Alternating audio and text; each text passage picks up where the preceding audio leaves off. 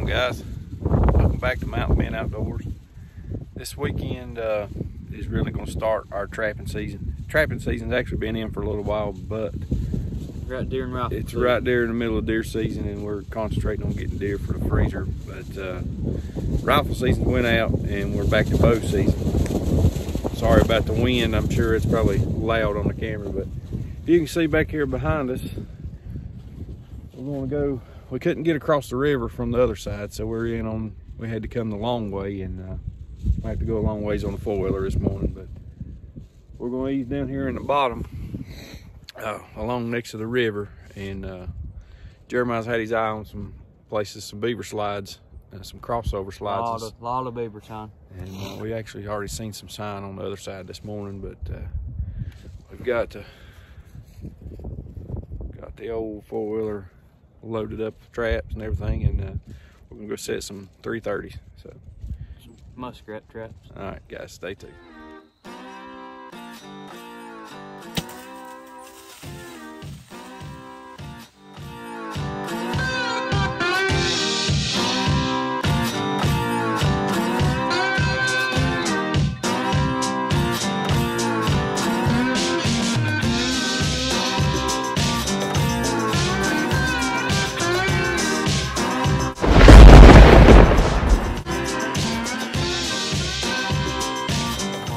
We finally made it to the river. The river is just right over here across this little hump.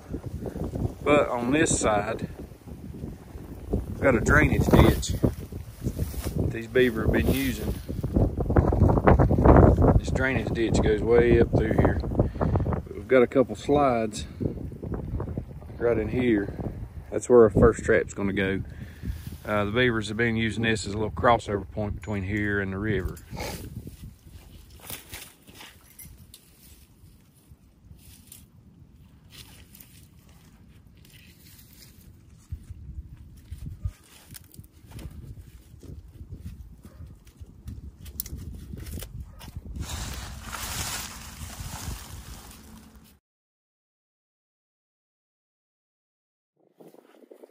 Alright guys, first trap set. Here on this slide. I need to fix that trigger. Brush it up just a little bit. That way narrows it down to a little better choke point.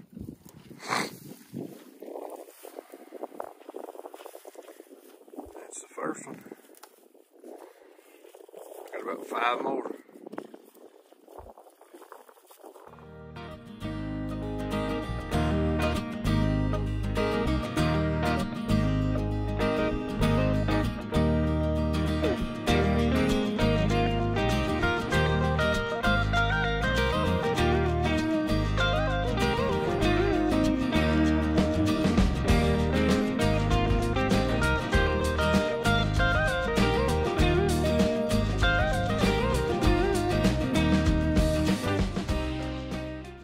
Alrighty guys, this is a number 330 Conibear. I don't know the specific brand, but I think it's about the biggest size you can get.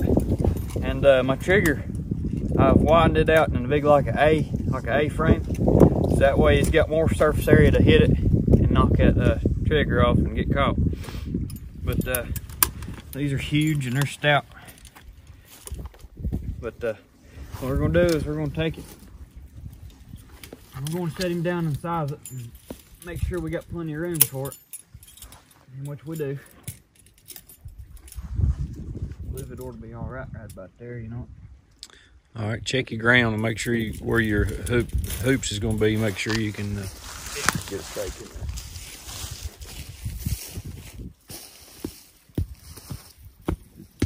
Set it back up there and kind of eyeball it.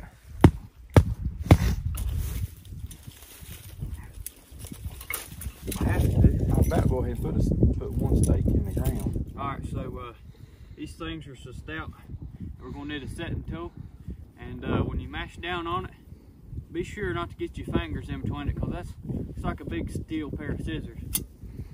So you don't want to cut your finger off. Yeah, that sucks, trust me. Don't end up like your daddy. Yeah. So we get him set up on these rings here. Watch your fingers now. push down. Don't curl your fingers. You push down with your palms. All right, just keep your fingers outside. Use your palms, okay? I'm more worried about the daggone setting tool than I am the trap.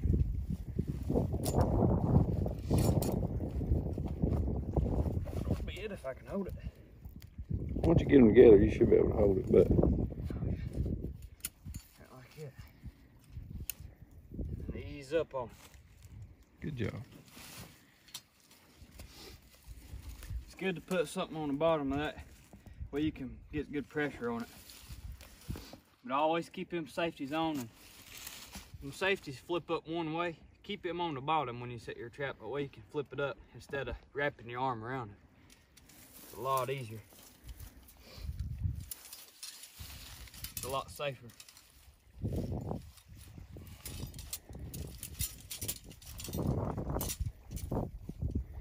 This one's been up where we caught a stick with it.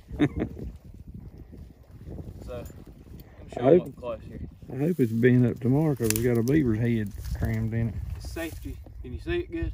Mm-hmm. And safety's down here on the bottom. So Work it there, show. When you squeeze that down, you can flip it right over it. Instead of reaching down and trying to flip it like that. It's a lot easier to go up and under it where it's a lot safer.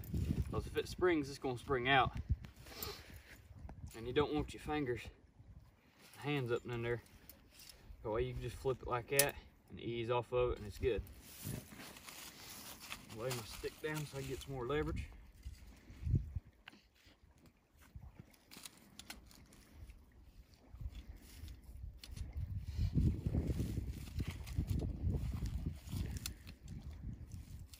Make sure your safety's where you can throw it on.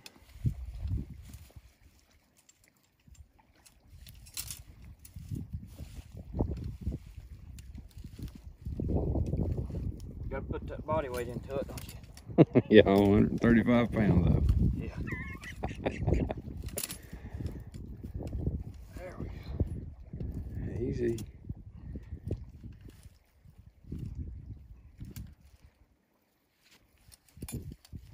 Slide it toward your hand and it'll go easier.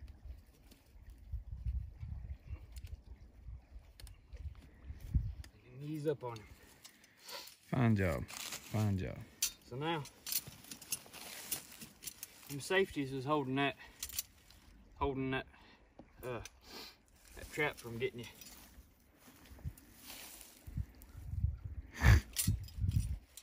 All right, let's get him in the hole.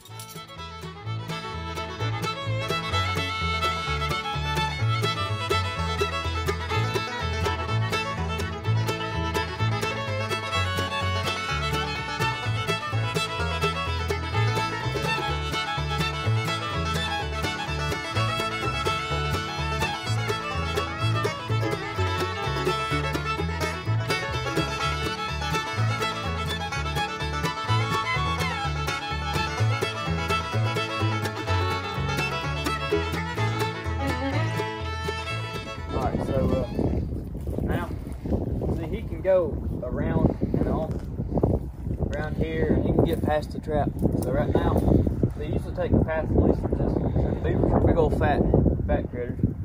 So they want to go the easiest way they can. So I'm going to box it in here and make it a little more good so he has to go through the trap. He'd rather go through that little bit of brush than to go through all this mess.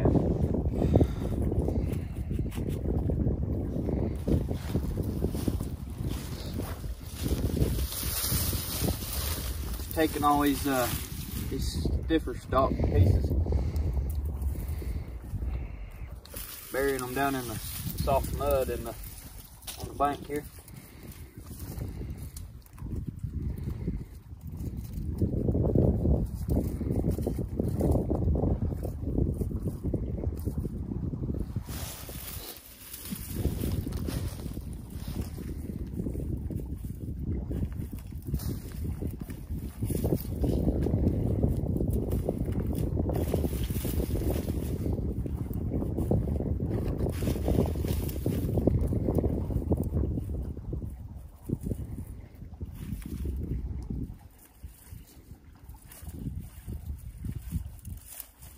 Kind of weave it in there.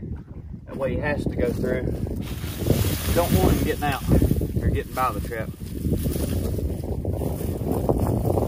And for those who don't know, this is a kill trap. But it's pretty good and humane, ain't it? Yeah, it kills lights out.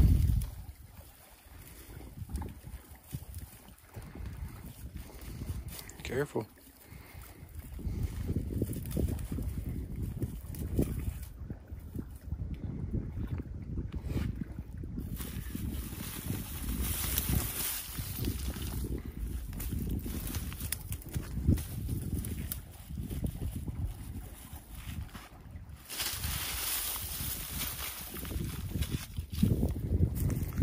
All right, guys. So it's discouraging pretty good from going anywhere but through the trap. Yeah, I'd say you're right.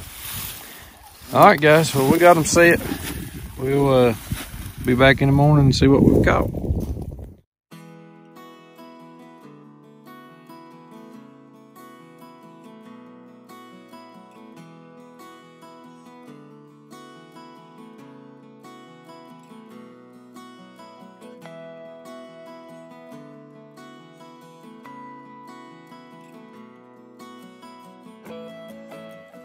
All right, guys, we're back over here checking these beaver traps and muskrat traps we set.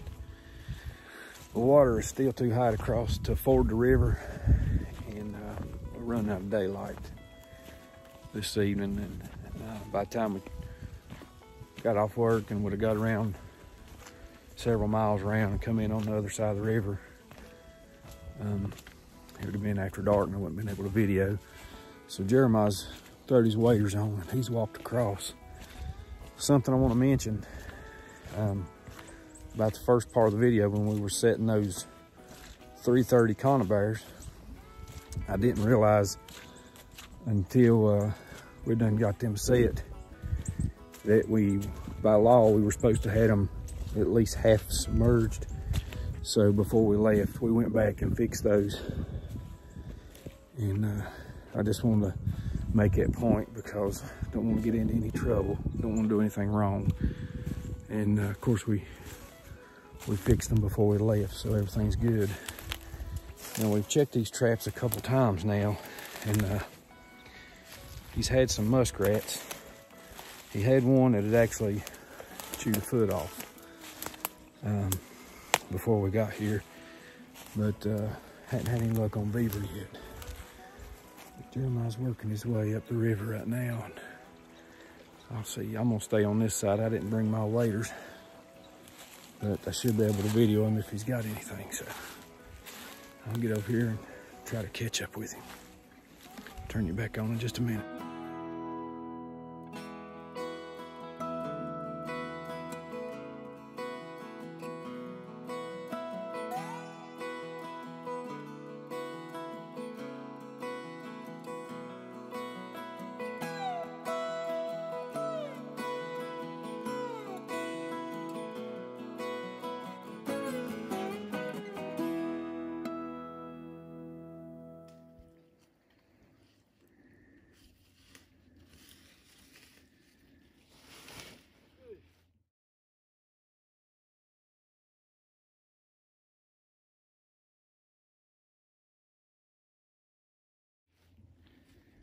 Easy. That's where the beaver's been coming up. Yeah. I bet you he's come out there and couldn't go no worse. Come right around here. Yeah.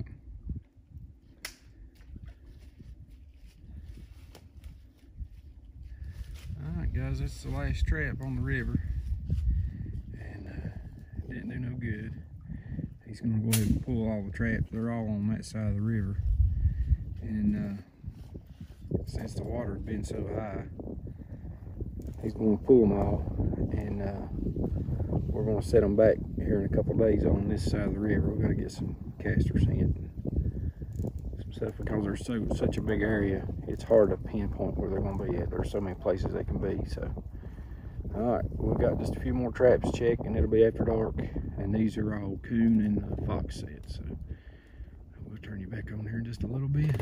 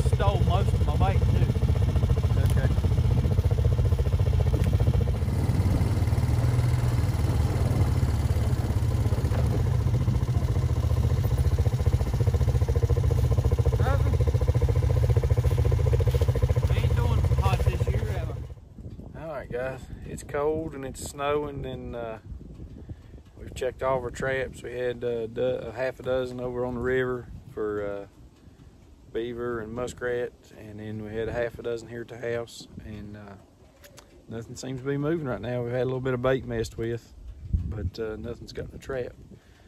So sometimes it's like that, but we'll get cranking here before you know it. So y'all stay tuned. Thanks for watching.